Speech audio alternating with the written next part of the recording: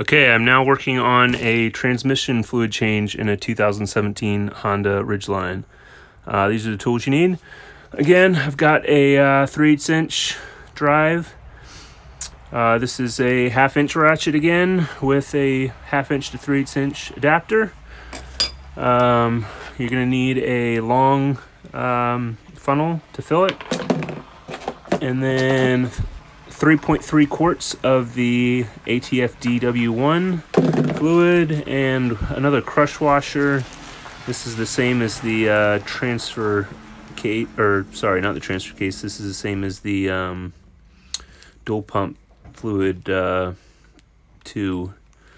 It is a 90471 PX4000. All right, I'm moving on to the transmission fluid change. Looking at the front in the engine compartment, your dipstick and also your fill for the transmission is going to be right down here. Here's your fill for the oil.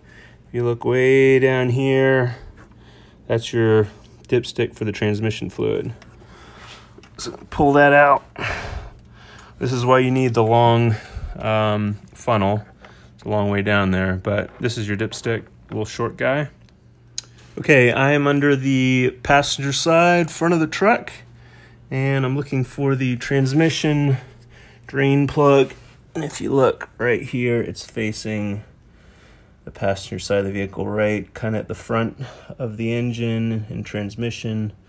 So drop that out just for reference. Your oil pan and oil drain plug are right here, so we're right kind of the front of the engine. I had a hard time finding this for some reason. That's why I jacked the truck up. You don't need to put the truck up to get at this. I just looked all over and couldn't find the drain plug.